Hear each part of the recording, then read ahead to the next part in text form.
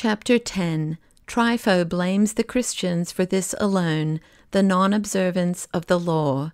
And when they ceased, I again addressed them thus: Is there any other matter, my friends, in which we are blamed than this, that we live not after the law, and are not circumcised in the flesh as your forefathers were, and do not observe Sabbaths as you do?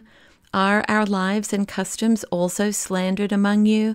And I ask this: have you also believed concerning us that we eat men, and that after the feast, having extinguished the lights, we engage in promiscuous concubinage?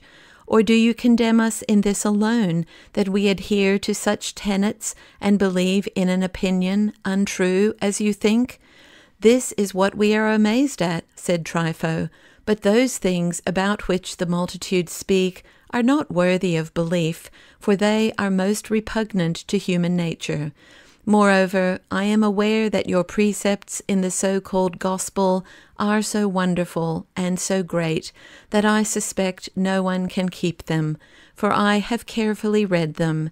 But this is what we are most at a loss about, that you, professing to be pious, and supposing yourselves better than others, are not in any particular separated from them, and do not alter your mode of living from the nations, in that you observe no festivals or Sabbaths, and do not have the rite of circumcision, and further, resting your hopes on a man that was crucified, you yet expect to obtain some good thing from God, while you do not obey his commandments.